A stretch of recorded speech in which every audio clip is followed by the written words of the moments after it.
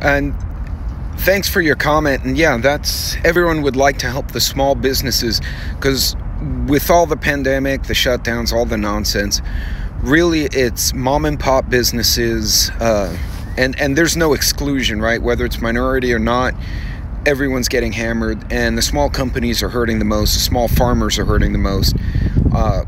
A lot of people don't realize, at least some of the farmers I knew, they had to sell. Like they sold because they couldn't make a living. I'm sure some sold out of greed, as some comments pointed out, but a lot of them sold because they had to. If you want to make a difference, you want to change the dynamic of how this goes down. The best way to do it is solicit smaller businesses, cut the middleman out, go to the farmers markets, go to the private restaurants.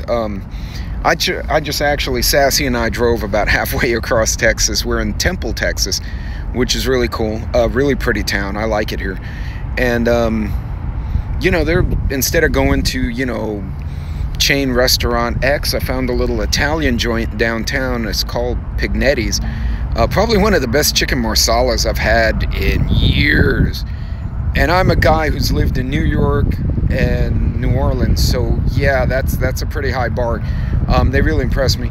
But do stuff like that. Go to these little restaurants, go to these little farmers markets, get to know some of these farmers. Even out in West Texas, when we have those big farmers markets, a lot of those ranchers live within a couple hours of us, or they travel to the event. So get to know them. A lot of them are getting techie, right? They have a website, so if you really like their broccoli or you really like their beef, place an order online in advance, and then when you make it to the event, they'll earmark it for you, right? So some of them can even ship.